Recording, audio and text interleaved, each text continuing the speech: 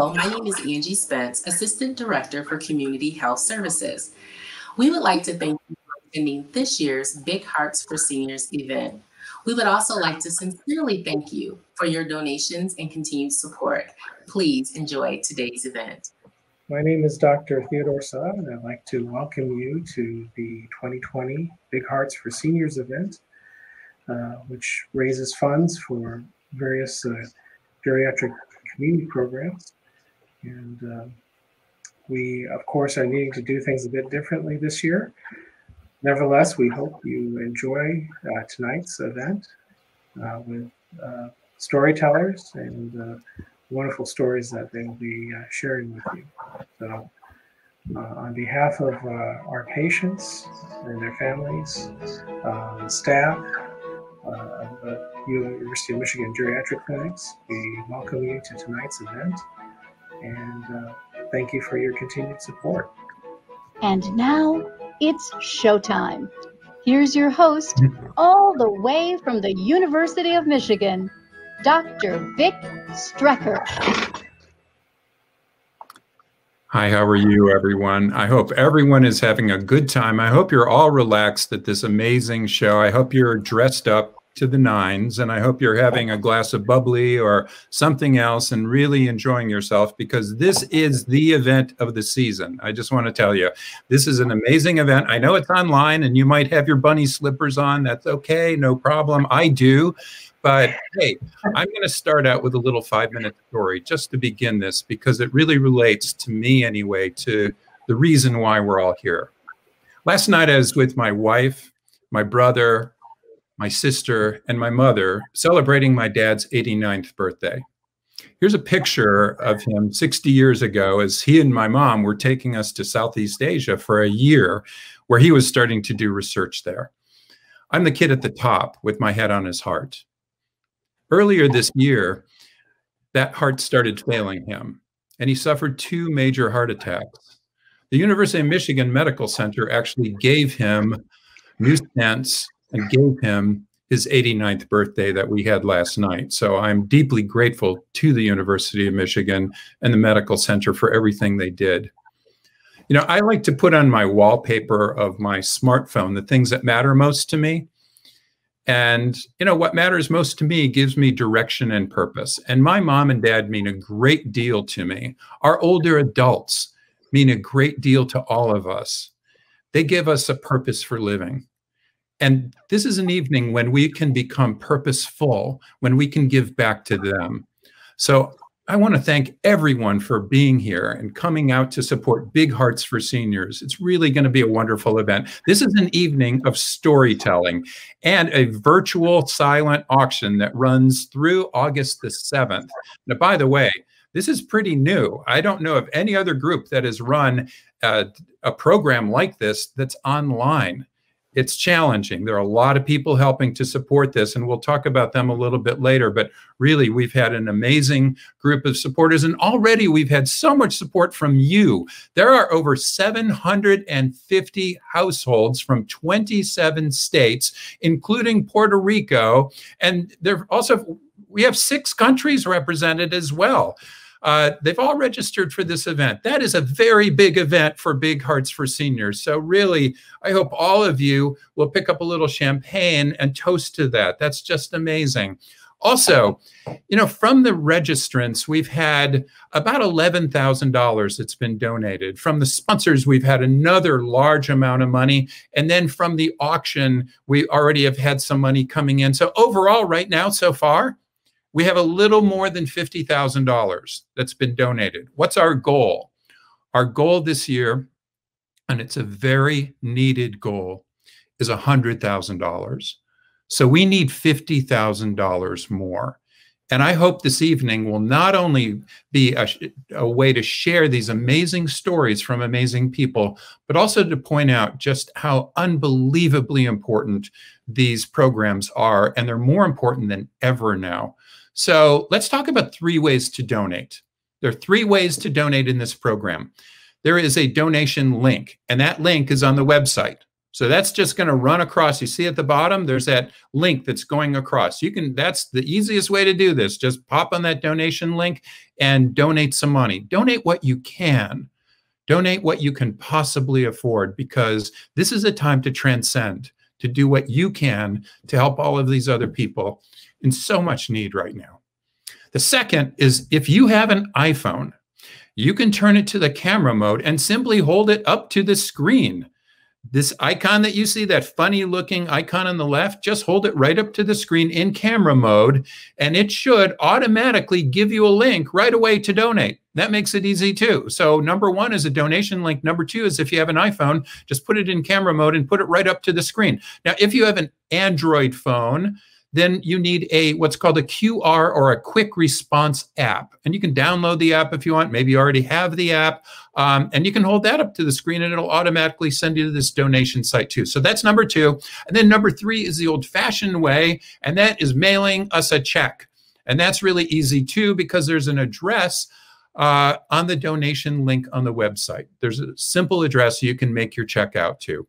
So we'd like to thank all of our sponsors for supporting this very unique event, this virtual event program. And by the way, all of the sponsors are highlighted in the virtual event program that you received with your confirmation. We also want to give a shout out to two organizations that really have helped us a great deal. Number one is Humana. Humana underwrote the technology for this virtual event. And there's a lot of technology in this. There's a lot of people to thank for that. And Humana underwrote the technology. So thank you so much, Humana. And then the second is Memory Lane for Assisted Living. You just saw a video from them. They are the presenting sponsor. They've been with us since the inception of our 2020 event, when, before COVID-19, they were going to sponsor the in-person, in-house event. And, then suddenly everything had to change, and they just continued their support. As we had to move into this virtual online support system, they said, absolutely, we are going to be the presenting sponsor. So thank you, Memory Lane Assisted Living. It's been awesome. Now we have a very special message from these very special directors of these 5 Big Hearts for Seniors program. On behalf of Ann Arbor Meals on Wheels, the Housing Bureau for Seniors, Osher Lifelong Learning Institute, Silver Club Memory Programs, and Turner Senior Wellness Program, we want to thank you for joining our virtual Big Hearts for Seniors fundraiser this year. While many components of our program and operations have changed over the past few months due to COVID-19, one thing that has remained constant has been our dedication to our community and those that we serve. We remain steadfast in our commitment to ensuring that older adults continue to receive nutritious food, housing support, opportunities to engage in educational events, supportive respite care, and wellness programs. Your support tonight helps to ensure that this will continue to be possible. While we continue to show up for those we serve, we are grateful that you have showed up tonight in support of our programs and the work that we do.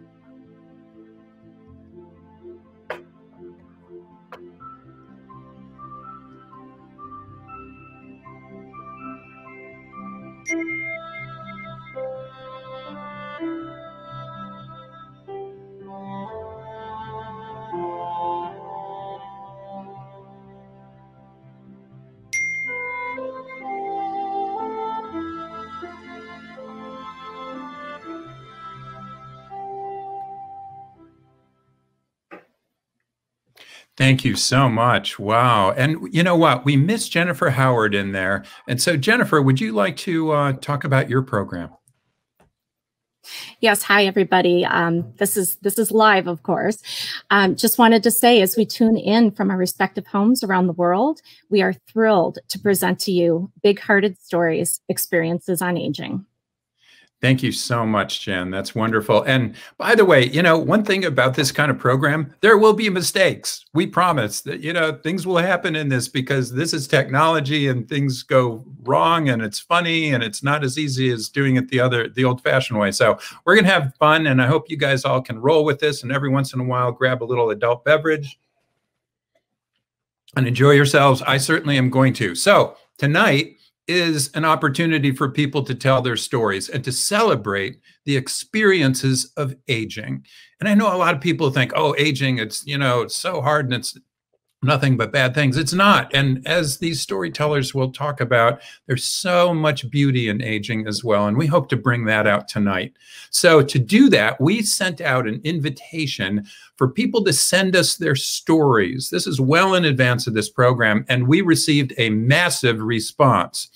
And then a panel of judges selected 6 storytellers to tell their own true story. This is very difficult to choose, by the way. There are a lot of amazing stories to choose from, really tough competition. This is a Kentucky Derby of storytelling. So we've got some really, really great storytellers in this.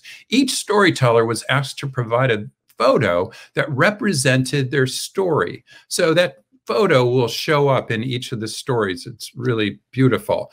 We recorded every one of the stories except one, which we'll get to in just a second, in an empty con auditorium. Remember, at the University of Michigan, you drive by on Huron, you see this building that looks like the shape of a Pringle can. That's a con auditorium. So people told the story there, but totally socially distanced. So masks were worn by everybody except for the storytellers, of course.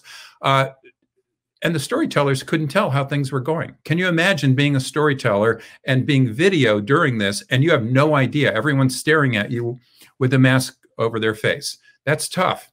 So these storytellers had the most, like, you know, that's a high bar. They had a high bar to jump over. So they couldn't get any read from the audience. They also couldn't get any applause, of course, because it was all just being videotaped. And I know that you might not be able to applaud, although of course you might want to. That's cool if you want to go ahead and applaud at your home. But please, if you want, let us know whether you liked this story by using the chat feature. You can pop in just a way to go, or, you know, how about this, or it reminded me of this. So use the chat feature. Let's share. Let's be a community all together. Even though it's a virtual community, let's be a community this evening, okay? Now, again, 3 ways to donate. There's the donation link. There's that special QR code, which you see on the left side of your screen right now. And on your iPhone, you can just hold the camera app on your iPhone up to the icon, and it should just automatically connect and send you to the donation site. Or if you have an Android, it requires a QR scanner app. And number 3, you can just send a check by mail to the address on the website. So also, by the way, remember, there is a silent auction too, and that's going on until August 7th. All right, so I'd like to kick this off a little bit. My wife and I have talked about what we would like to give to this. And I want to make sure you know you can donate anytime during this show, okay? You can donate during a storyteller. You can donate right after. You can donate while I'm blabbing all the time. You can donate whenever you want, okay? It's important to think about that donation in those 3 different ways, wherever you're going to do it. But I want to say this. My wife and I would like to get that rolling, okay? So we're going to match the next $5,000 that comes in. So Jerry and I are going to match the next $5,000 that comes in. So you're going to double your money, okay? So from all of this, we hope we're going to just kick off everything and get $10,000 more dollars. We want to blow the doors off what we have ever done in the past, because you know what? We need it. These big hearts need it more than ever right now. There's no better time. There's no better group, in my opinion, that you could donate to. Now, let's start off with the first storyteller. Let me introduce storyteller number 1, Roger Parker. Roger grew up on a farm near Ann Arbor, listening to his grandfather's stories. And by the way, he's been a United Methodist preacher for 40 years. So he knows how to tell stories, right? Roger is a musician, and he's played piano in dance bands and in jazz ensembles since he was a teenager. And this is a story about his musical partnership with his close friend, Ed Cox. So here's Roger Parker. His story is titled Salt and Pepper.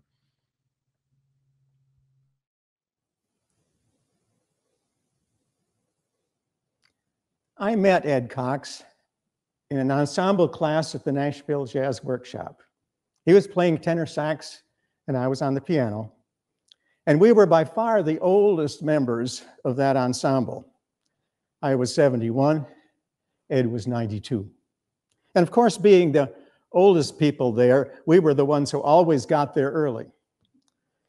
So here we are with our instruments, waiting for everybody else. What do? Begin to play something. Ed would begin to play some tune and I would recognize it and join right in. I'd start some tune and he'd play a jazz lick with it. I commented, Ed, you and I could be an ensemble all by ourselves.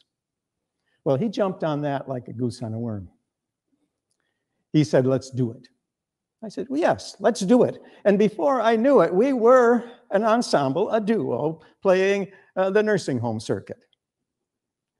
And we were well received. We were very popular because we were their kind of people playing their kind of music.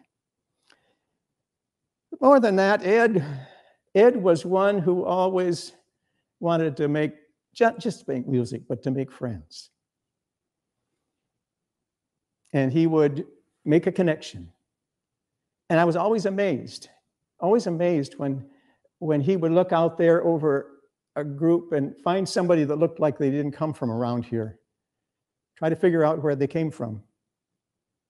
And then he'd greet them in their own native language. He was making friends. It wasn't long before Ed decided that our group needed a name. He said, I think we should be called Salt and Pepper. He said, I'll be salt, you be pepper. And so we began to introduce ourselves as that spicy musical aggregation, Salt and Pepper. And he would say, I'm Professor Morton Salt. And of course, I'm Dr. Pepper. Always wanted it to be fun.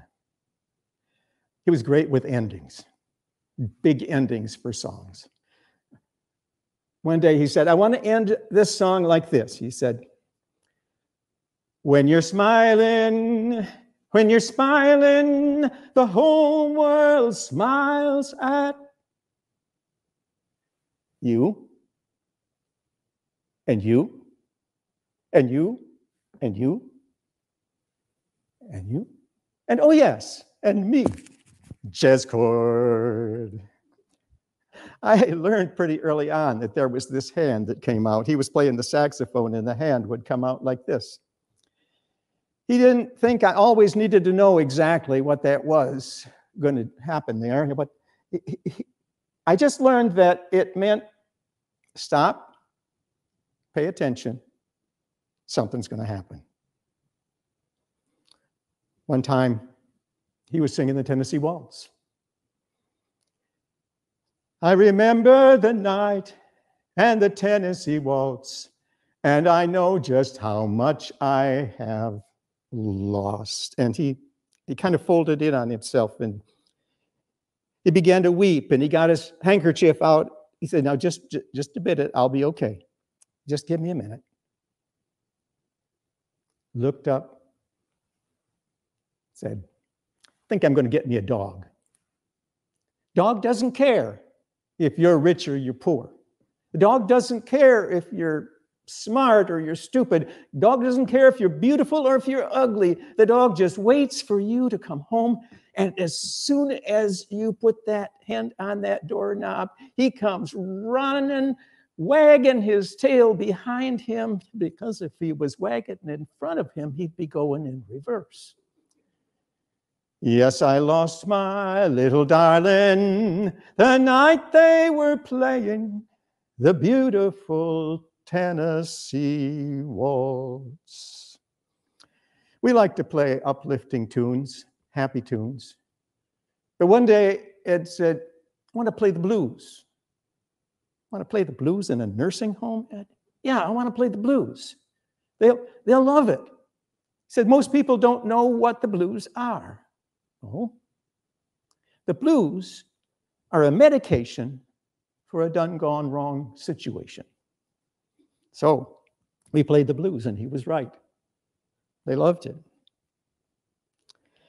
Well, one day I called Ed about a gig, waiting for him to say, let's do it. And there was a pause. He said, I can't come. Can't come? No, can't come. I'm in the box. You're in the box? I'm in the box. I'm in the hospital. Well, you know how it is when you have to get up in the middle of the night and you have to go. And if that happens too often, it can become irritating. Well, if you have to get up in the middle of the night and you have to go, but you can't go, that can become a medical emergency. And Ed was in the hospital. I was there visiting Ed, and he was ready to go. He wanted to get out of the hospital and get on with our nursing home circuit gigs. And the doctor came in, and they began to talk about what it would take for him to be ready to be discharged. And then he said, Mr. Cox, now you know that you have an advanced case of colon cancer. And then we talked about this, and we've decided not to do surgery and not really to treat it. So it will get worse. And Ed said, I know. Well, that's another thing, which apparently he thought I didn't need to know. But now I was learning how much it took for him to do all the things he was doing. I learned that when he got up in the morning on the day of a gig, he immediately had to get into his finery, because if he didn't, he wouldn't be able to get his feet into his wingtip shoes, and he did not want to go anywhere without those wingtip shoes. But we kept on going. We kept on playing. Till one day, Ed said, I'm going on a trip. This will be my last trip.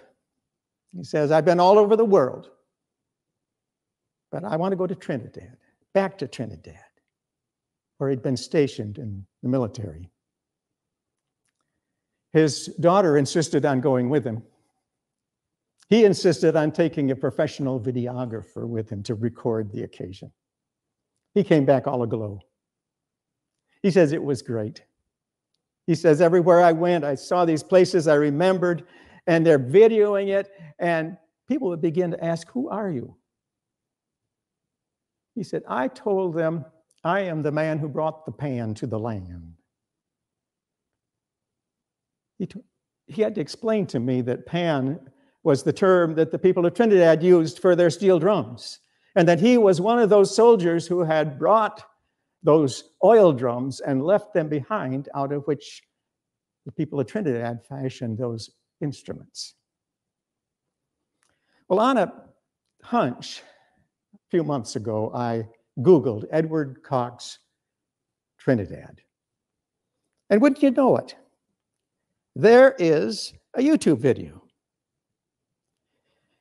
Here is Ed Cox in his 94th year, very slowly making his way to the middle of a stage in a jazz club in Trinidad.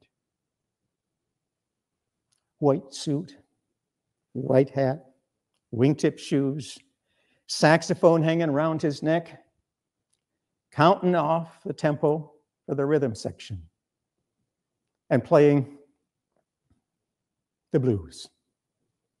Taking a final dose of his self-prescribed medication just a few months before we lost him. Now, I like to play, and my favorite people to play with are some people who are part of something called a Silver Club. We have a great time together. I do miss my old duo buddy. But every once in a while, It's like he's leaning over my shoulder, whispering in my ear, don't just make music. Make friends. Make fun.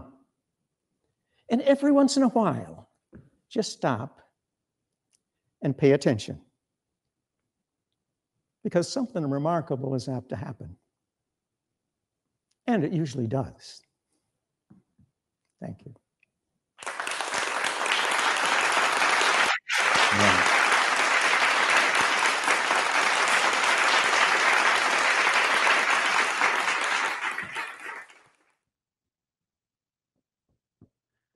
That was so amazing. Roger Parker, thank you so much. As you were speaking, it reminded me of something Steve Jobs said as he was dying of pancreatic cancer. He told the 2005 Stanford class of graduates at the commencement address that death is life's change agent. It's the single best invention of life. That's an interesting thing to say, but one thing that we know as we grow older is that we're exposed to more people who then pass away. And one thing that it might do is it produces almost a shadow of contrast to the life that we have. It brings out life more. It makes life a little more alive. It helps us think about what matters most in our lives. Marcus Aurelius, this famous ancient Roman emperor and Stoic philosopher, said, don't live your life as if you're going to live 10,000 years. While you live, do good. I love that we're here for this brief time on this planet. And while we're here for this brief time, maybe we should be doing what Roger Parker's colleague did. And you just start having the biggest life that you possibly can. And why wait until old age, frankly? But it's so important. I also want to just say there's one thing that came in chat. There's a lot of things coming in chat, which is so cool. Thank you very much for your chat applauses and your comments. But Tom Guida said, come on, people, let's get the money rolling in for the $5,000 match. Let's go, guys. Let's keep going and let's keep rolling. Let's knock the socks off of this, these old goals that people had. Let's think about this in a whole new way. Let's think about what we could possibly do to make these programs really shine during this time, especially. And one of the programs that is really amazing, really shining, is a program that actually my mother and my sister, Chris, worked on. They worked as volunteers for Meals on Wheels. Ann Arbor Meals on Wheels since 1974 has worked to reduce hunger and food insecurity for our homebound adult neighbors in the Ann Arbor area who, because of their health, are unable to shop and prepare nutritious foods and meals for themselves. So what would your donation pay for? If you're going to, anytime I'm giving a donation, I want to know, what's it going to cover? Well, older adults need meals just like everybody else does. Okay, so here's what a $1,000 donation will do. A $1,000 donation from you will provide 140 hot, nutritious meals to their clients. 140 hot, nutritious meals to their clients. And they cook them. It's really amazing. I mean, there are chefs, there are cooks at Ann Arbor Meals on Wheels who do the cooking, and it's very cost effective.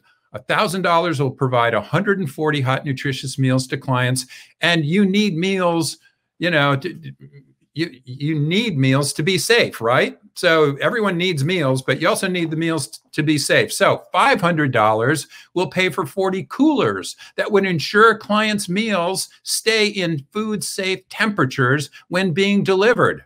That's nice. Oh, by the way, after you've eaten some of these meals, like any other meal, at some time you probably have to go to the bathroom, right? Well, guess what? $100 will purchase 2 months of toilet paper for their clients, for 10 clients. $100 will purchase 2 months worth of toilet paper for 10 clients, and they supply that. So better wash up, right? Well, guess what? $25, if that's all you can afford, fine. $25 will provide a bottle of hand soap for 20 clients. You see how important this is? Any amount of your donation will help these people in Ann Arbor Meals on Wheels. Here's a letter from one of their clients. Dear Meals on Wheels, office members, cooks, and all volunteers, thank you for your hard work during the serious epidemic, this difficult time. You're still delivering food to our home. I get emotional even thinking about this. It's not easy. We appreciate your warm-hearted help. These people need us. They need you please try to be generous. There are 3 ways to donate. There's a donation link. There is the QR code for your phone, and you can just send a check in by mail. Do what you can. Now, by the way, I'm already crying, and I haven't even gotten to storyteller number 2, Margaret Flannery. She is amazing. COVID-19 caused a lot of our plans to change. And this event is a good example of that, by the way. The time we were supposed to record Margaret called in to say she had been exposed to COVID-19 and didn't want to put anyone at risk. Now imagine you've applied and you get accepted, you can tell your story. And she was kind enough to say, look, I know somebody who's been exposed. I was around them. I don't want to hurt anybody. That's what this greatest generation does. This greatest generation is really the greatest. We have to support them. So anyway, after we recorded all the other stories, we went to Margaret's home with our video crew and we recorded her story outside in her garden. And Margaret is feeling fine now, thank goodness. And we're delighted to share her story with you. This is a story about a birthday celebration. It's an unexpected kind of birthday celebration, and it's on the other side of the world. So this is storyteller number 2, Margaret Flannery, Lake Rara. In 2018, my friend Anita Adhikari invited me to visit her homeland, Nepal. One of the places we were to visit was Lake Rara, which is the highest freshwater lake in the Nepali Himalayas. It's about 10,000 feet. I had never heard of Lake Rara, but sure, why not? The day before my 72nd birthday, 4 of us, Anita, Bina, Sandy, and I, flew in a small plane between the mountaintops to a tiny village, Tulcha. And we landed on one runway with 2 men out there flagging us in between the mountains. Then began the 6-hour hike up to Lake Rara. It's a good hike and it's beautiful. It's not terribly steep. It's not rocky. And it's very green. Reminded me of Michigan. And it's totally beautiful. There's no tea houses. There's no bathrooms. There's no homes. There's nothing there. No McDonald's. Just beauty. We arrived at Lake Rara just as the sun was setting. And our guide, Shambho Lamadang, had made 4 reservations for us in the only hotel at Lake Rara. And, you know, we each wanted our own room. So there were 4 reservations. And this was the only hotel, and it was definitely not a 5-star hotel. It was a no-star hotel.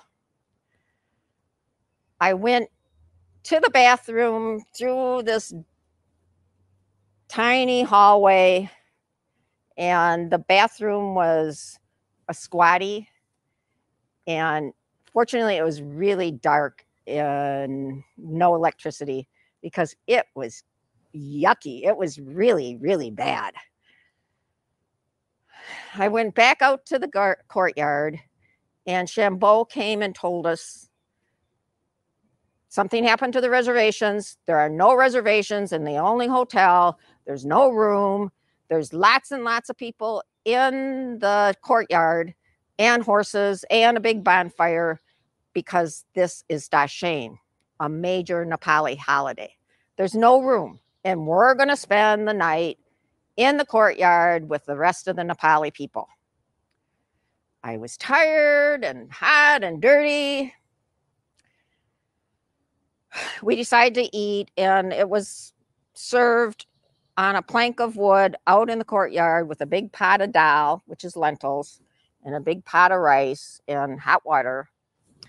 And we took our plates into a small room, about big enough for an 8-foot wooden table. That's all that's in there. And it's dark. And I sit down and start eating, and it's good food. And then we notice at the head of the table is a man butchering his goat. Right there. And yeah, it was blood and guts. Really yucky. We went back out to the courtyard, and Shambo said that they had taken pity on the 4 little old ladies and they were going to give us a tent. And not only a tent, but 3 blankets and 2 pillows. And we were very fortunate and very happy not to be in that hotel and in a tent. We crawled into the tent and fell asleep. We were all tired and we were nice and cozy. And along about 12:30 at night, I wake up shaking uncontrollably. And we're worried about altitude sickness because that's deadly and we're so high and we're far away from any medical help. My friend started rubbing me and giving me hot water, and I was fine. I was just cold. And it's after midnight. And my friends realized it's my 72nd birthday, and they sang happy birthday to me. It was wonderful. With the moon overlooking Lake Rara. It was great. In the morning, we went back to Tulcha, the tiny village, and stayed with a family in their home. We stayed with Prem and Sita and their 2 daughters. And Anita told Sita that it was my birthday and that I didn't eat sweets. Later in the afternoon, Sita brings my birthday cake, and in the middle is a kerosene candle and plain boiled potatoes. And it's the perfect birthday cake for me. I loved it. It's the best birthday cake ever. And the potatoes called to mind my Irish heritage. Of course I love potatoes. It was great. I love Nepal and I love the Nepali people. And I came back to Michigan last year and began the old lady task of, you know, throwing out the boxes and boxes of junk we have. That I have. And I found a vision board, which I had made about 30 years ago.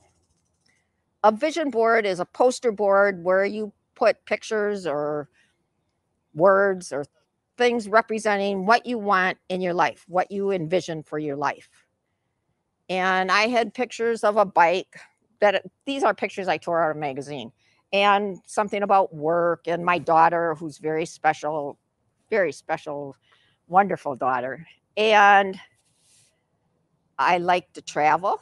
And so I had, you know, torn out a magazine, a picture to represent travel, just random picture.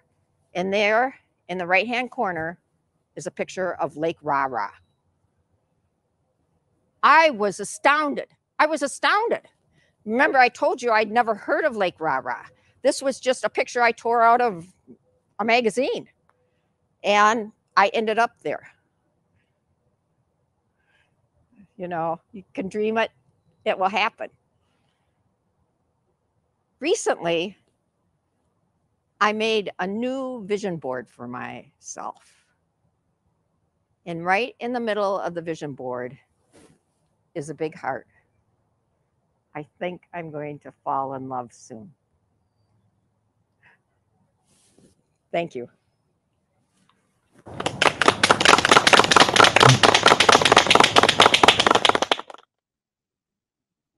Wow. Thank you so much, Margaret, for that beautiful story from around the world. That is so cool, from the other side of the planet.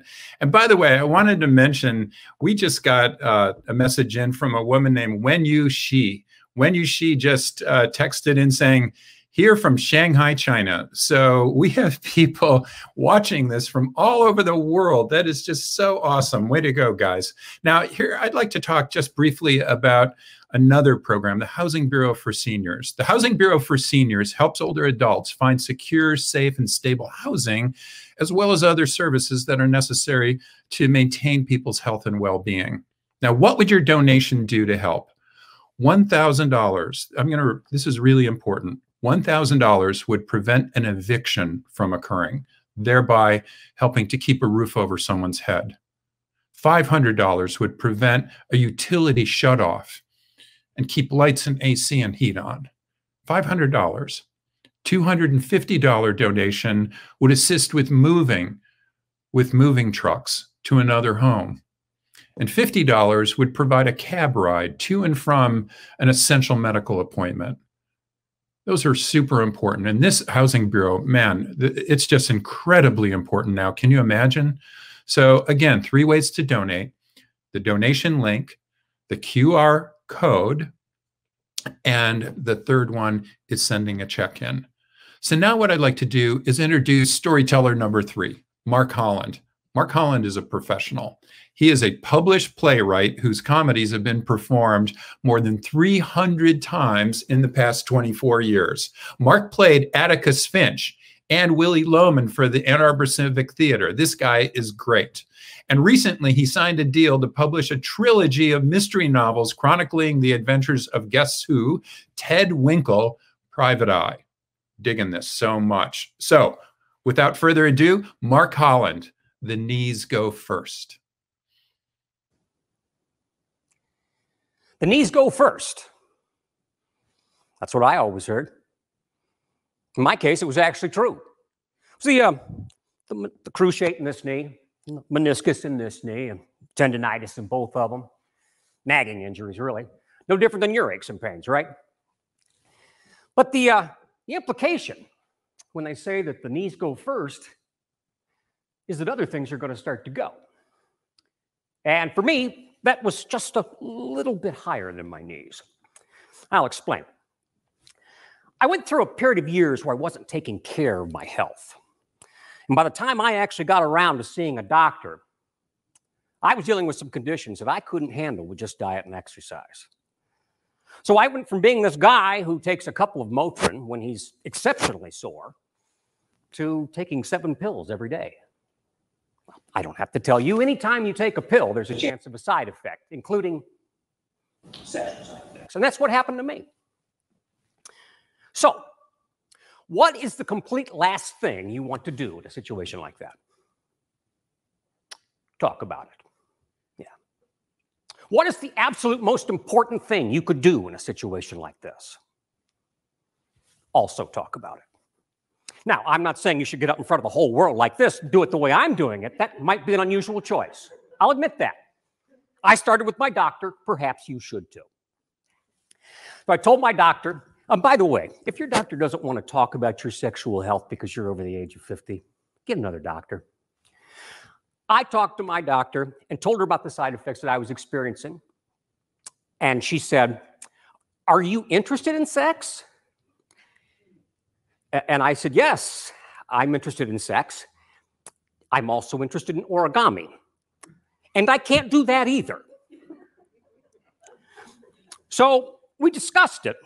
And these pills that I was on, this toxic brew, the thing is that overall they were working pretty good. So the agreement that we made was that we would stick with these for a little while, give them a chance to maybe even out a little bit. So this left things up to my wife and I and our creativity. So I talked to my wife about it. And she reminded me that we'd already changed our approach to bedroom activities when she was going through menopause. Well, now see, that's wisdom.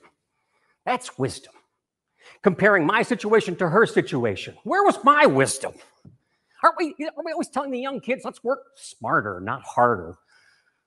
But finally, my wisdom came in the form of an old story. A story about 2 bulls up on a hill. 2 bulls. An old bull and a young bull. Young bull looks down into the pasture and says, "I'm going to run down there and mate with one of those cows." And he's gone. The old bull watches him go and says, "I'm going to walk down and mate with all of those cows." Wisdom. That's wisdom. What am I in such a hurry about? What are any of us in such a worry about? I'll tell you. We tend to get into a pattern, don't we? There's a step 1 and a step 2 and step 3. And even though there may be variations, our expectations don't change. But what if it's not step 1, step 2, step 3? What if it's just step 1? What if it's just step 2? What if it's 1, 2? What if it's 2, 3? What if it's 1, 3? Who cares? Who cares? For us, we had to remember that on the other side of that door was no one waiting for their dinner. There was no one waiting for help with their homework. Our time was our own. And here is your worst case scenario. Worst case scenario is you spent time in the arms of somebody you care about. Cares about you. Hopefully for a long time. Now, conversely, if it's been a long time since we got to step 3, it can happen very quickly. And then we just look at each other and we smile and say, well, hey, we're not getting paid by the hour. See, we got to have a sense of humor about it. We have to. Even though we're more skilled at many things, few of our parts work as well as they used to. So, yes, my problem was a little above my knees, but the solution was a little above my shoulders. Because your brain is the most important sexual organ. Use your creativity. Be patient. Have a sense of humor. Talk about it, and you can get through this and still feel like a complete person. You know, for me, what I had to do for myself and for my marriage was to take charge of my physical, my mental, and my sexual health. And I feel better.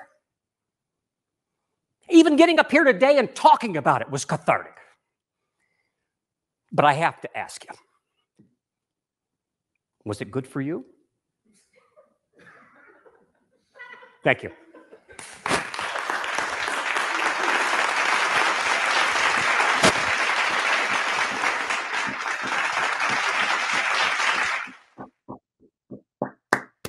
Wow. Wow. I am blushing.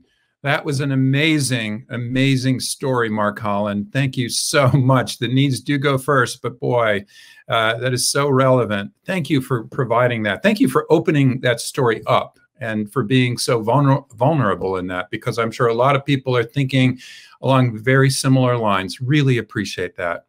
So I'm an educator. I'm a professor at the University of Michigan. Most of my students are in their 20s or, maybe in their 30s. And I've always wondered, why does education have to stop there? Why don't we have lifelong education? I feel like I want to be a lifelong student, but I also need somebody to help me with that. I need some sort of lifelong learning. The Osher Lifelong Learning Institute, or OLLI, O-L-L-I, provides stimulating, meaningful, and high-quality educational lectures and study groups for older adults who are 50 and older.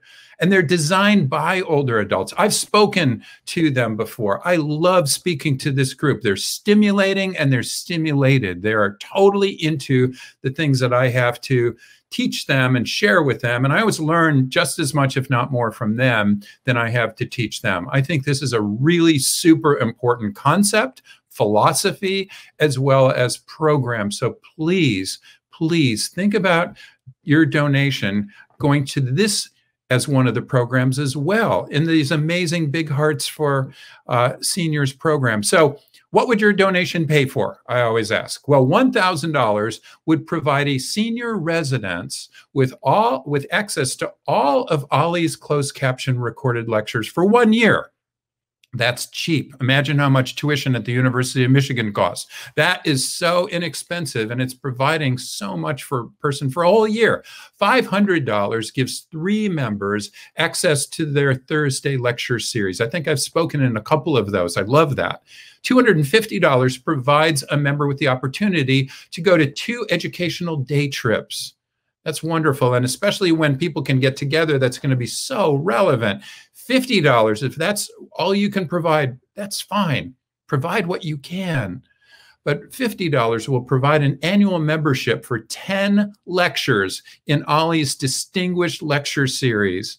Talk about lifelong learning. And then finally, $25 provides a member with an annual membership fee. $25.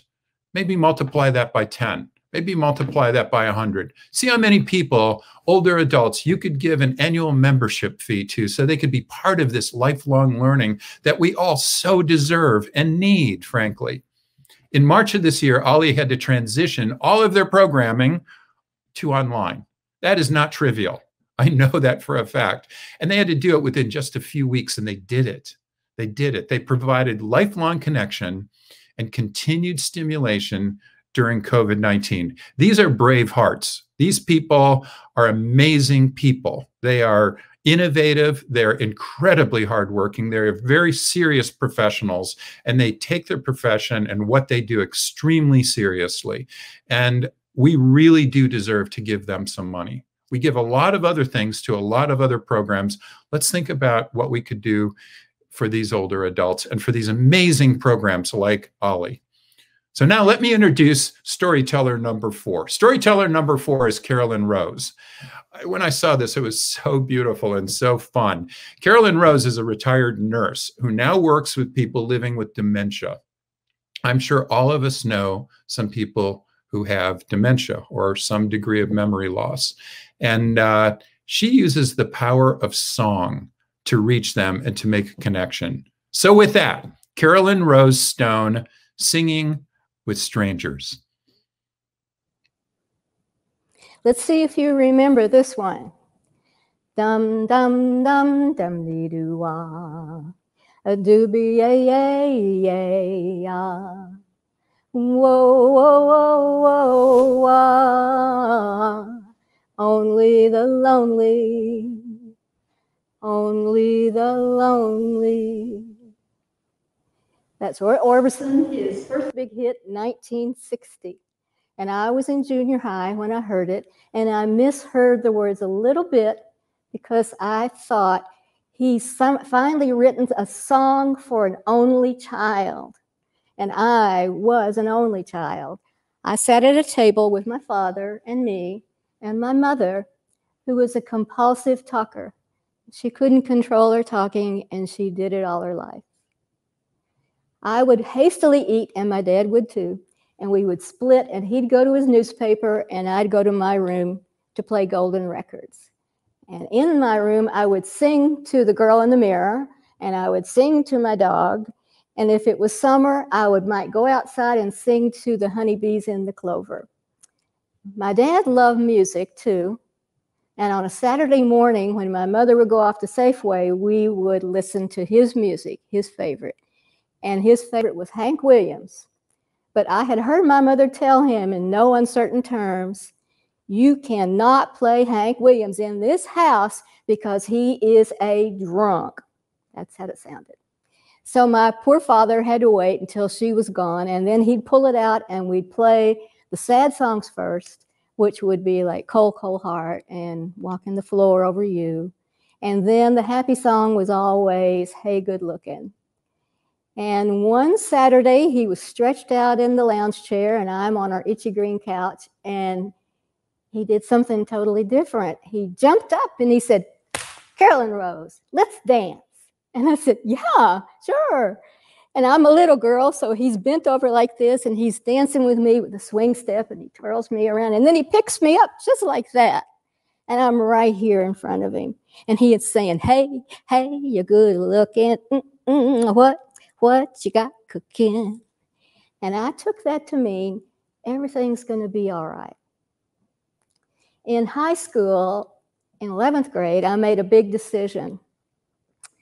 I decided that I wouldn't talk to adults for the whole school year. So I stopped talking.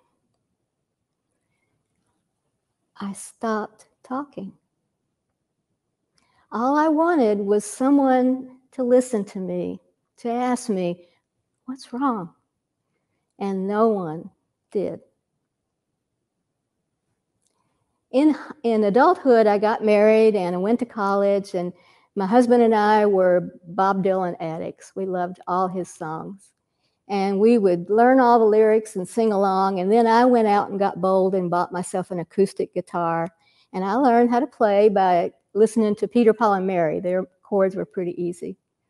And we'd get it out when we could sing something that I could play, and sooner or later, it sort of got left in the case, a little more. And then one year, it was in the back of the closet. And then maybe a decade, and it was in the yard sale.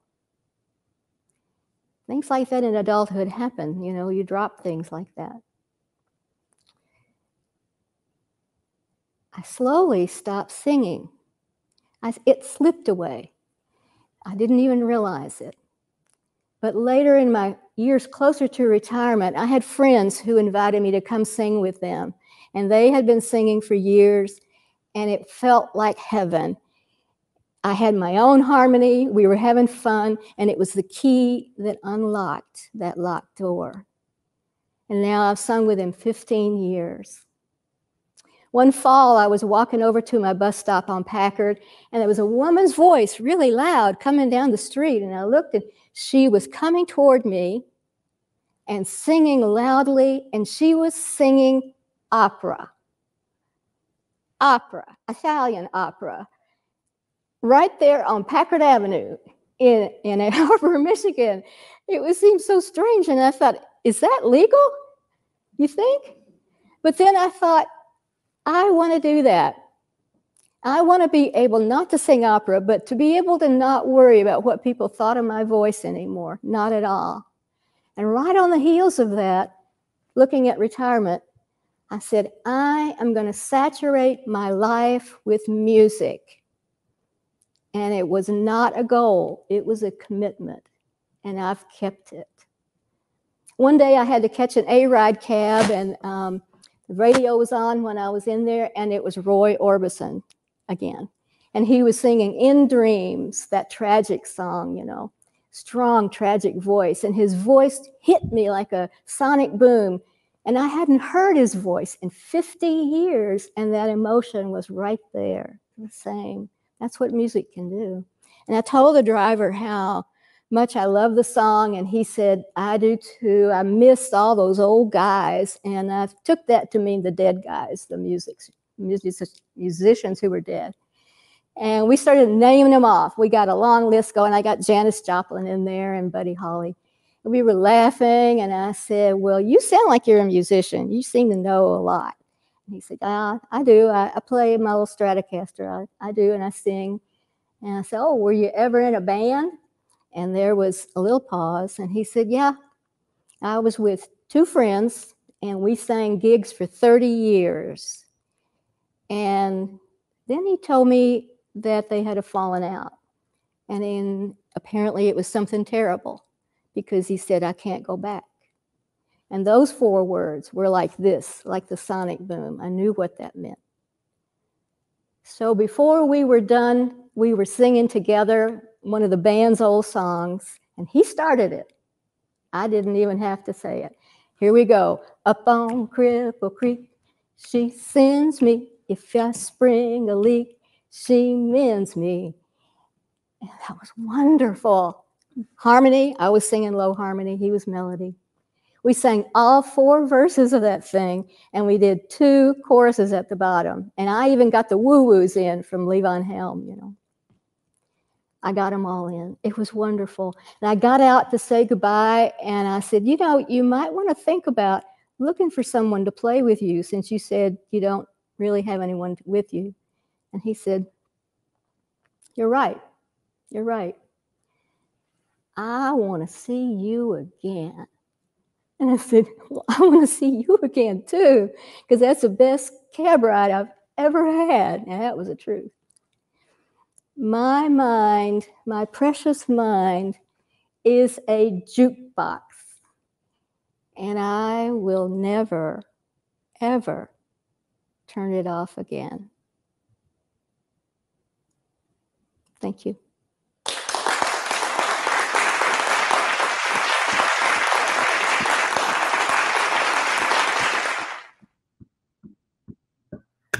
Wow. Wow.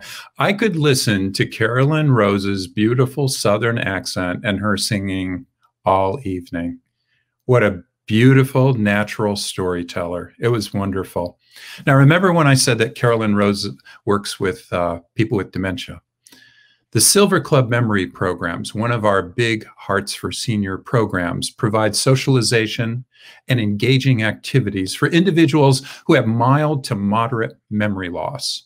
while they also provide respite for their families. How important is that? If you're a caregiver of a person with moderate dementia, that can be a half-time to a full-time job, literally 20 to 30 hours a week, just taking care of that person. Silver Club Memory Programs helps with that. I'm not sure there's anything that could be more important.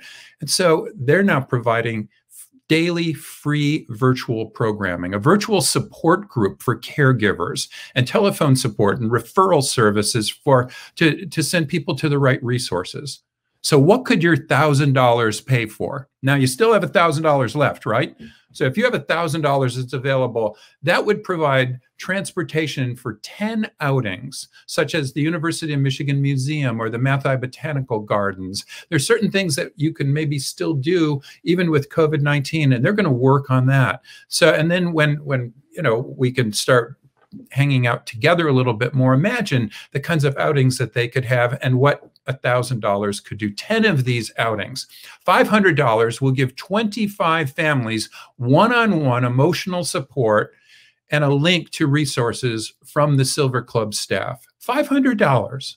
That's not much for what that would do. 25 families, one-on-one emotional support.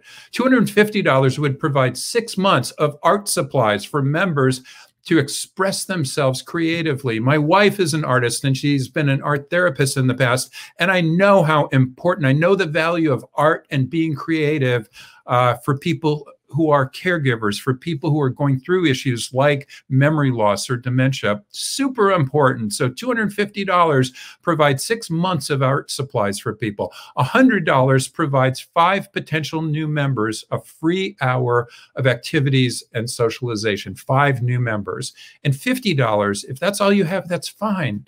$50 will give 1 month of breakfast for members. $50, 1 month of breakfast.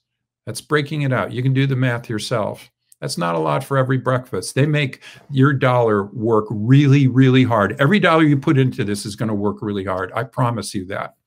Now, let me introduce storyteller number 5. We have 6 storytellers. We're on storyteller number 5. This is one of my favorites, Betty Brown Chappell.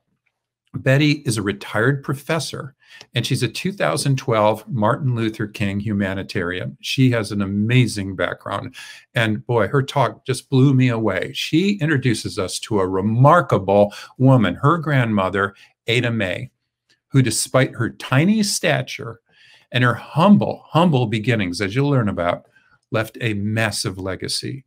Said Betty Brown Chappell, the matriarch. This is my grandmother, Ada Mae Woodson. As you can tell from that picture, she's a fun-loving person. She dressed up in these men's clothes at a carnival. She had a postcard taken and she sent it out to family. Something that some of us may have done ourselves is play dress up for a little fun. She lived to 97 years of age, despite the fact that she smoked Pall Mall unfiltered most of her life. Now, we called her Big Mama. She came about there to me when she had on her orthopedic shoes. At her fighting weight, she's maybe 130 pounds. Life for Big Mama, unfortunately, was not always a crystal stair. Her birthday, July 4th, 1888, two and a little bit decades past emancipation. But we celebrated the 4th for her, and we celebrated it for the nation. But at 7 years age, she and 2 of her sisters were unfortunately found by a police officer in Cincinnati, Ohio. She was born across the river in Owenton, Kentucky, but they didn't have a facility for children there. And he took these 3 daughters, these 3 sisters, to the Cincinnati House of Refuge, which you all might know as a poorhouse.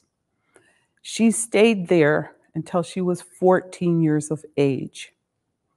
At 14, she went to work for the Stafford family. And how that happened is the Stafford family chose her from a group of children.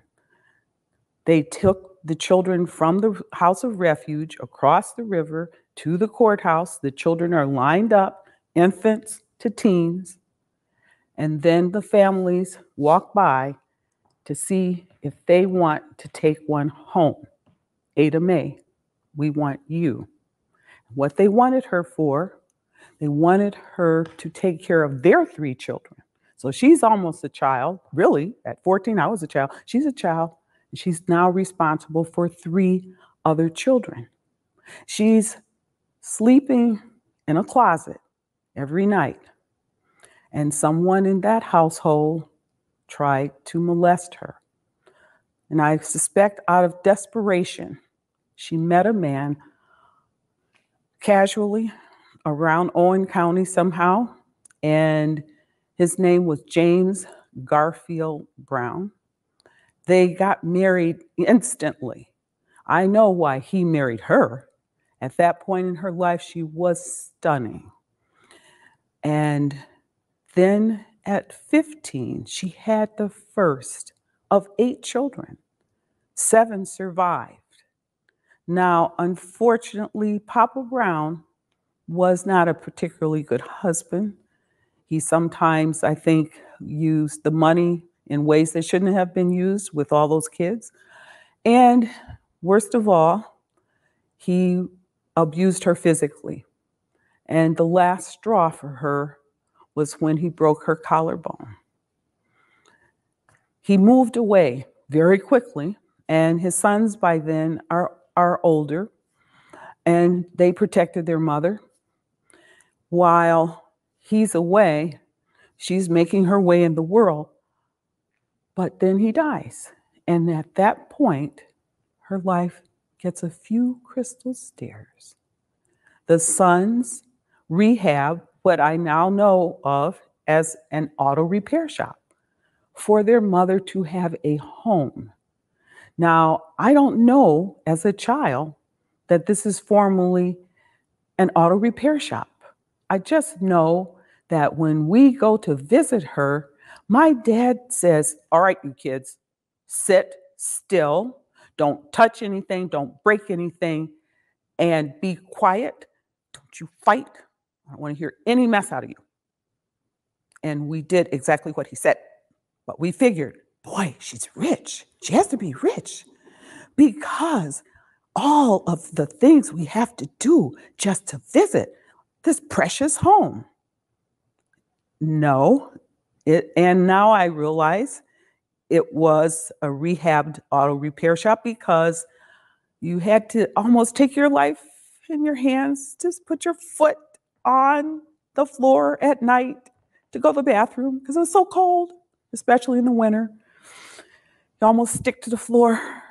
But as time went on and she met a gentleman, his name was Thomas Metcalf.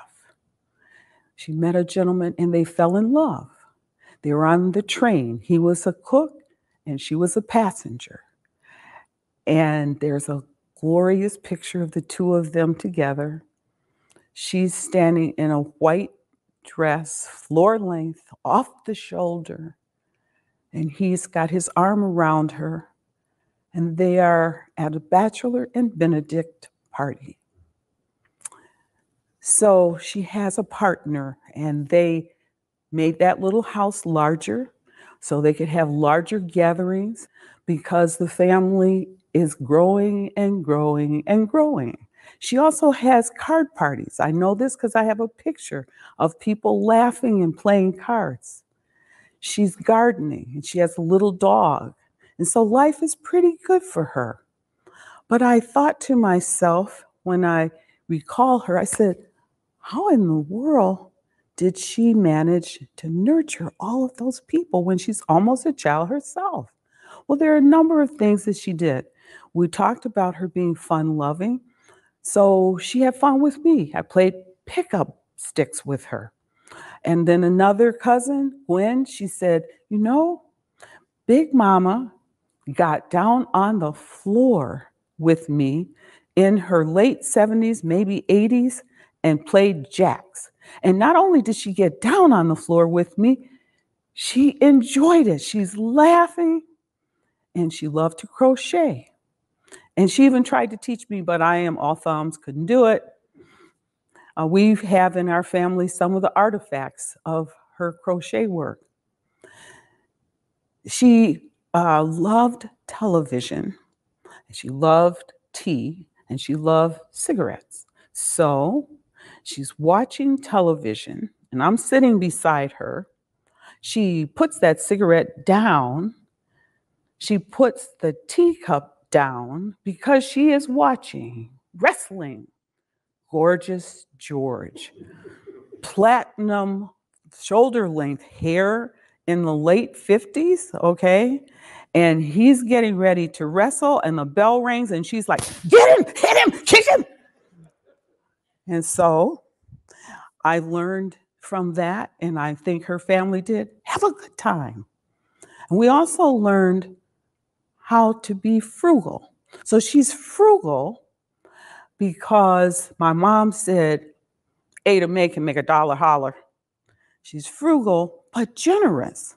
So there wasn't a child that she didn't turn down when they asked for money. But how is she getting that money? We're learning hard work from her, because I remember seeing her walk miles to the job and from the job. She's a laundress. It's not so easy when you've got to wring the clothes out with a wringer, and when you have to use a scrub board and get all those spots out, right? So those dollars came hard. And I remembered that when she sent me $50 in cash in an envelope, and it's addressed to Dear Better, because she cannot spell Betty. Now, when I think of her, I think how amazing.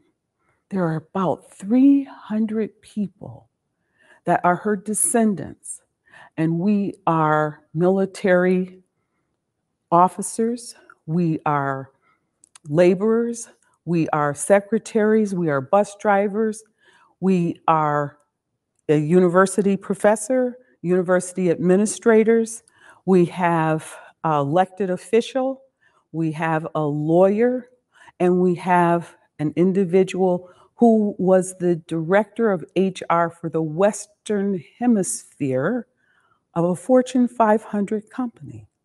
And that lawyer became an aide, a legal aid to Hillary Clinton. And I'm thinking we wouldn't be able to walk these paths without Ada Mae. Thank you.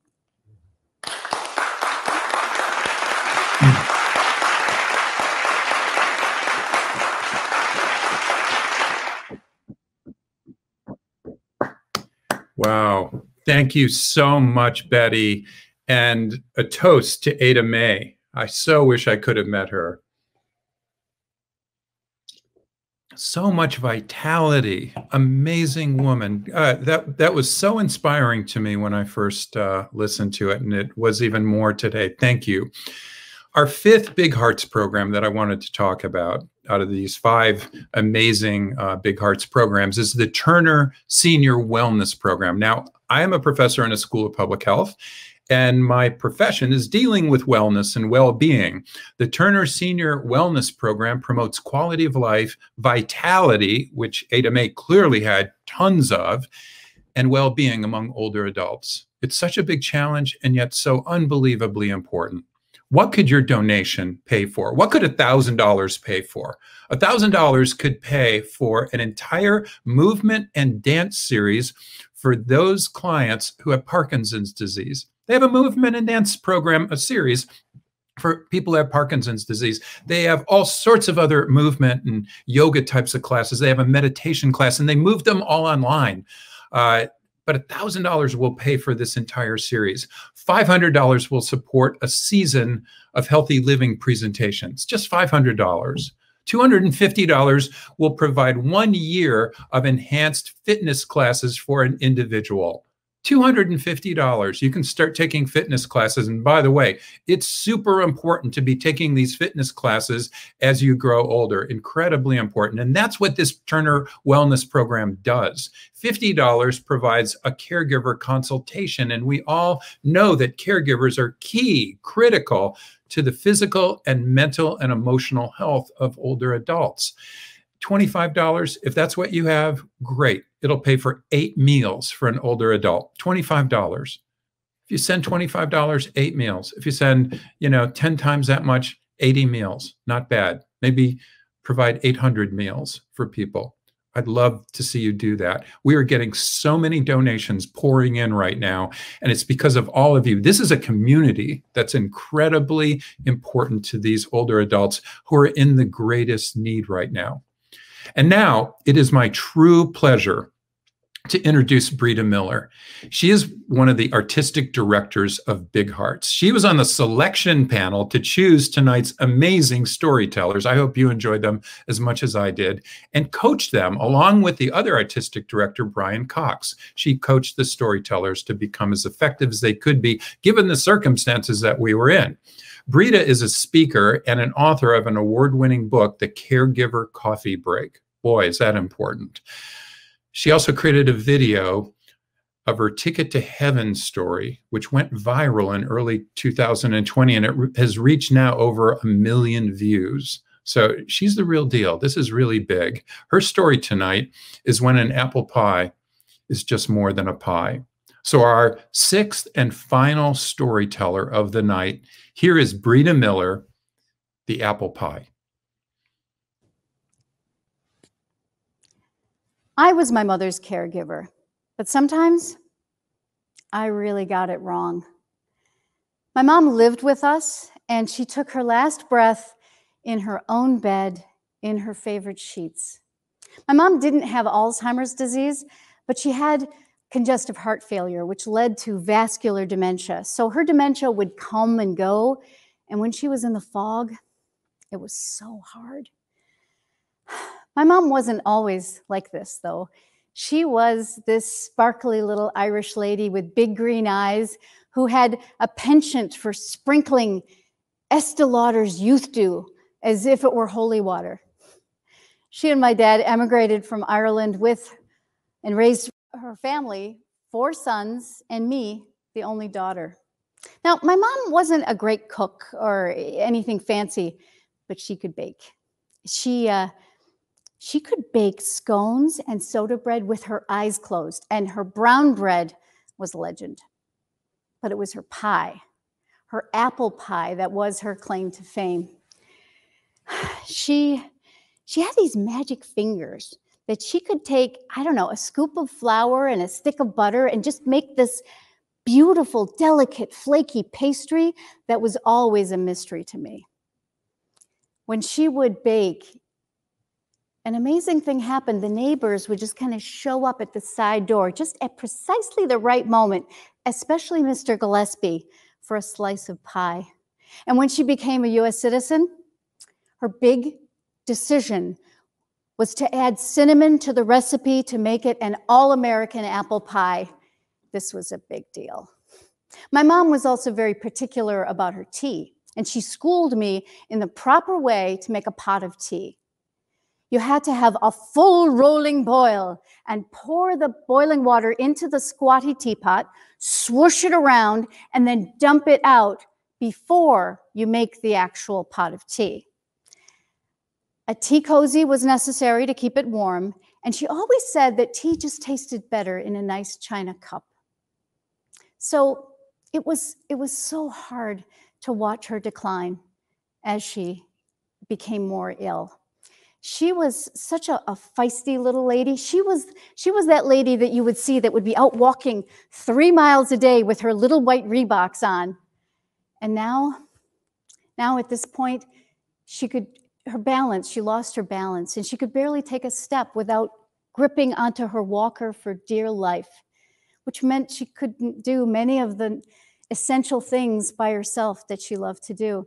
The day that she said to me that she realized that she could no longer make herself a cup of tea, she said, "I'm useless, Eustace." And it was so sad. So we called hospice to help us, and they were fabulous.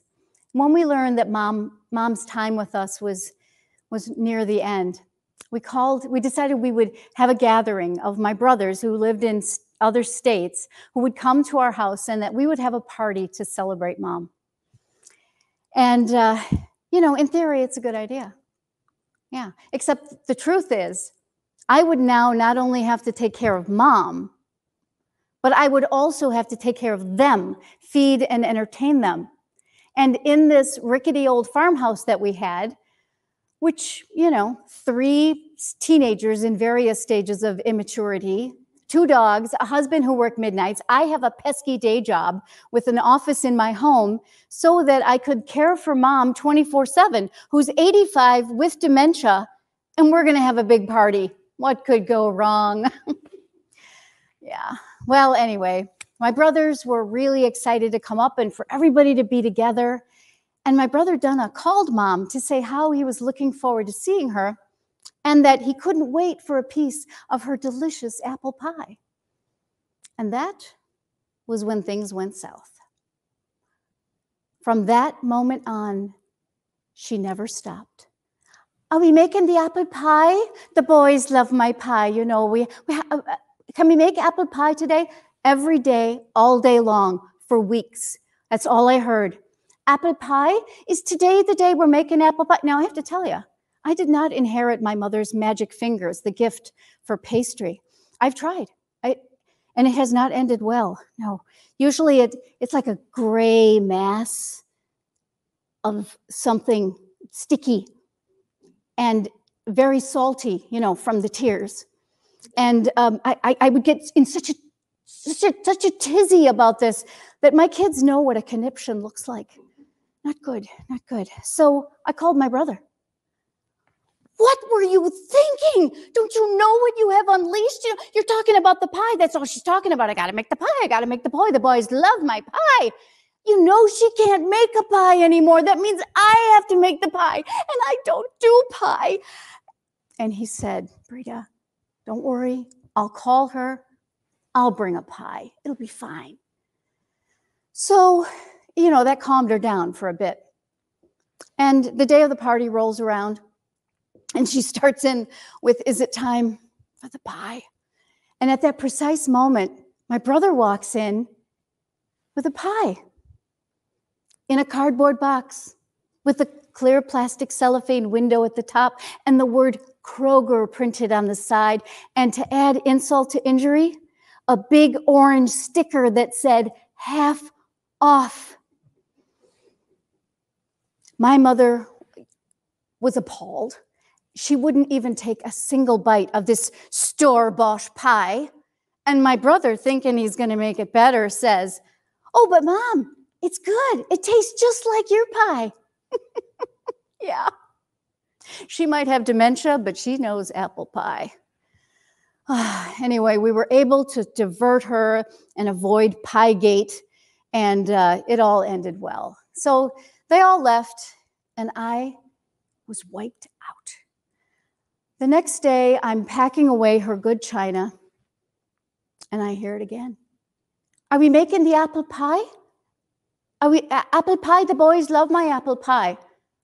And I want to scream and say, "Mom, we already had the party. We don't have to make the apple pie. It's okay." But she was obsessed, and every day she was asking about this apple pie all the time. I'm loading the washer, and I hear the rumble of the walker down the hallway, and I know what's coming next. And I hear, "Apple pie? Did you get the good apples, the Granny Smiths? This would be apple pie is great." I think I'm going to lose my mind. I am the poster child of a stressed out, burned out, exhausted caregiver. I can't take it anymore. If I hear the word apple pie one more time, I'm going over the edge. And at this point, I realized that for the first time in my life, I need professional help. If this goes on, I could go before her. So I find the name of a counselor, I call, I make an appointment. And he says, so tell me why you've come. And I just let it go. I tell him how exhausted I am, how stressed out I am, how I'm not sleeping at night, how I have so much to do, and how hard it is to take care of everybody. And my mother is obsessed with making an apple pie, and there's no need to make the apple pie because my brothers have already been here, and I'm not good with pie. I don't even like pie, and I don't know, I'm going to lose my mind. And he's such a good listener. And I knew he was going to be supportive, and he was going to say, you know, you're right. Boundaries are good things. We have to set limits. You know, you're right. But he puts down his pen and his pad of paper. He leans forward and he says, Brita, you got to make the damn pie. What? I know, you're busy. You got a lot to do. But just pick a date on the calendar, write it down, tell your mother you're going to make the pie, get the ingredients, and then just do it. You won't regret it. Fine. So I get all the ingredients, I lay them out on the counter, I put an apron on me and one on Mom. And then I hand her the paring knife that she's always loved. And she starts to peel the apple. Now, my mother did not believe in apple peelers. And even though she really struggled to do it, I remembered, the look in her eyes, she was just in her glory. She used to be able to peel an apple in one unbroken, curly ribbon of peel. And it reminded me of how when I was a little girl, she would curl my long brown hair with those magic fingers into ringlets or banana curls with big bobby pins and set them that way. So she couldn't really peel the apple. So I finished peeling all the apples and then slicing them according to her directions. Mary Kelly would not be rushed. We put them in the big mixing bowl with the right spices. I gave her the wooden spoon so she could give it a couple of good stirs, which she did. And then we had the dough, the dreaded pastry. And she gave me really specific instructions, and I did my best. I had the big old rolling pin, and I'm rolling it back and forth and sideways and whacking it, and she's giving it a whack, and there's flour everywhere. I mean, it was on the counter, on the floor, on the dough, and all over me. I looked like the Pillsbury Doughboy. I got it to an acceptable thickness and wrestled it into the pie plate, and then we had to arrange the slices just so. And as we were doing that, our hands touched. And I remembered how she used to tell me when I was practicing my Irish step dancing to point my toe just so and hold my arms loosely at my sides as she had been taught in Ireland. We put the lid on the pie crust, and I used that little knife and trimmed the edges all around. And she asked for a scrap of dough and the knife again. And then she cut out 3 little leaves in the pastry and told me to place them right in the center of the pie crust. So I did. We put it in the oven, and when it was done, presented the pie on the table in front of her. And the look on her face was something. She was able to eat a few bites of pie along with a nice cup of tea in her china cup. And she said to me, "This is the best pie I've ever made." And you know, I felt so ashamed. How could I have been so clueless, to be so focused on all the caregiver things, all the things that I thought were so important of organizing and keeping the train running and doing all the stuff, that I missed the most important thing of all. And I was so grateful to be called out before it was too late. Because, you know, it was never about the pie. It was about making the pie. And on that afternoon, I got such a wonderful gift. I stopped being her caregiver, and I was able to be Mary Kelly's daughter. Thank you.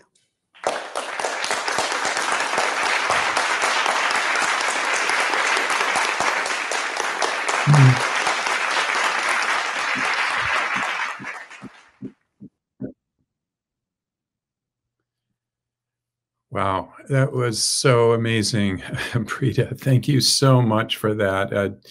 It put tears in my eyes. And I want to thank you, Brita, and I want to thank all of the other team for putting together this amazing group of storytellers.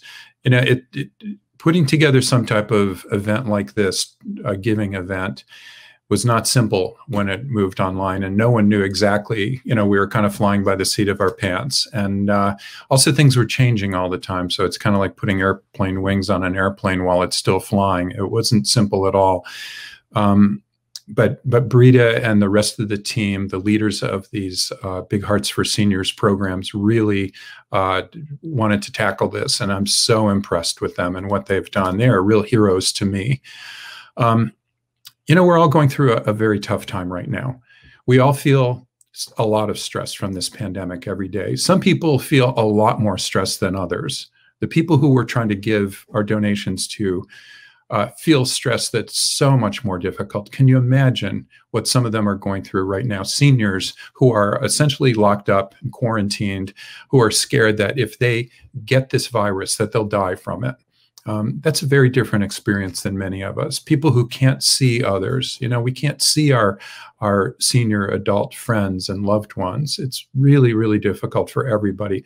But the question right now, as we're closing up right now, is can we become purposeful in this pandemic? Jonas Salk developed the polio vaccine, right? You remember him? Jonas Salk, by the way, was a researcher, guess where? At the University of Michigan. He was a researcher right in our School of Public Health. And here's what he said a little later in our lives, in his life. He said, our responsibility is to be good ancestors.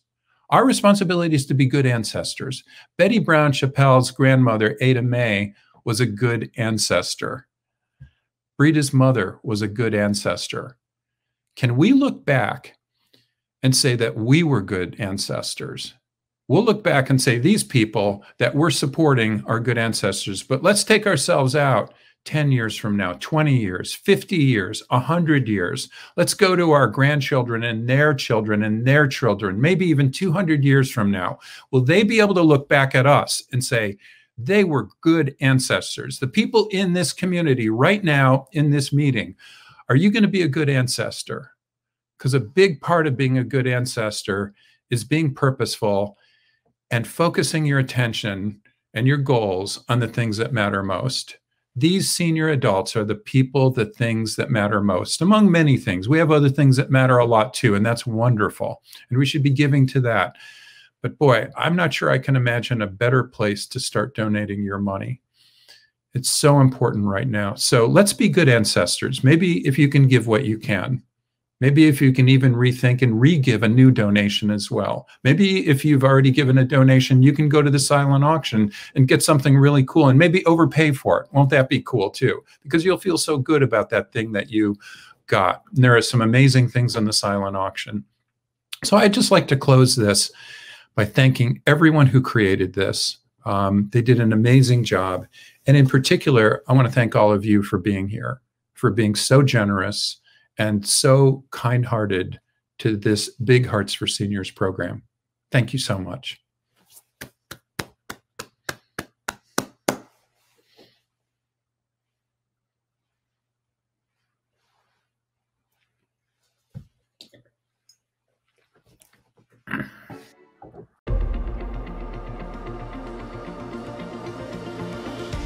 I lost my dad 2 years ago, and he was a pastor, and one of the things he taught me since I was little is his phrase was, "You never lose by giving." And I think one of the things that's kept me going after losing him is living on a legacy that he taught me, and that is giving and serving people every day. I think it's an honor, and I think to be able to provide care and love people in some of the moments where they need you the most and they feel the darkest is pretty much the best thing you can do with your life.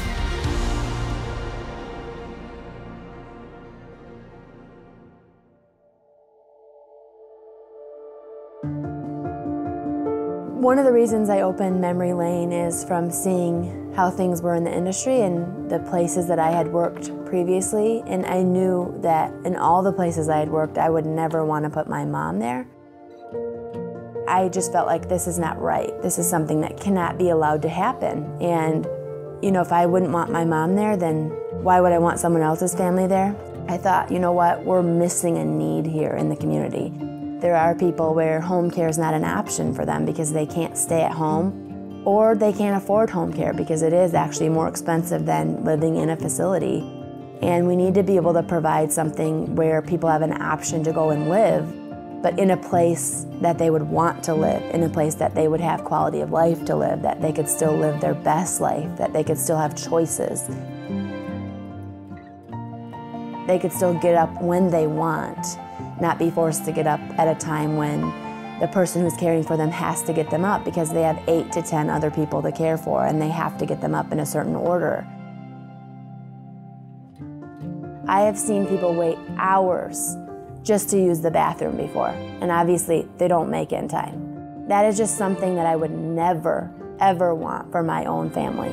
So when I opened Memory Lane and I made decisions based on the care, I thought, if my mom was here, would I want this person working here? Would I want, you know, how many people would I want one person caring for if they were also caring for my mom? Or if I was making the food, would my mom like this food? You know, that kind of stuff.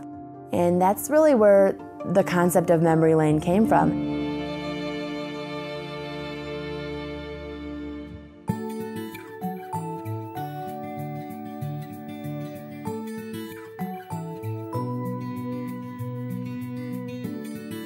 I am incredibly proud of Memory Lane, and the thing that I'm most proud of is that when our residents walk in the door and they come to live here, I commit to the families that I'm going to treat them just as I would my own family. And I honor that commitment with everything inside me. I fight for them just like I would my own mom.